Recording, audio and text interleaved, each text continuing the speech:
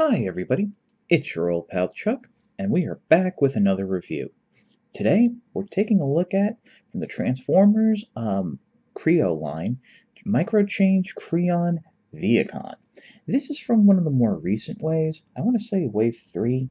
I get a little confused by the numbering because apparently the wave with Galvatron and Waspinator was an unnumbered preview wave, and that just throws me off. As I suspected from seeing preview images, the Vehicon uses the Wind Charger build that was with the Mech Venom Strike kit, which I did review. So I am happy to see it used again. In fact, I do believe this gets used a lot in the line in this wave. Yes, it's got used for Vehicon, RC, and I think maybe even Hoist as well, but with a little extra parts to make him look like a truck. And here's the Vehicon in his car mode. Like I mentioned earlier, this uses the build that was used by Windcharger in the Mech Venom set. I do hope I got that set name correct.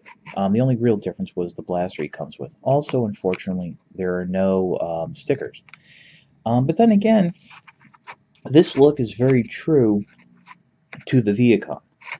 One thing I did think they changed was instead of having the toes pointing down, they have it pointing up, which does allow you to almost lock that rear in and give you an even position for the rear of the car. It's a shame the wheels don't roll because this is a very nice looking car mode.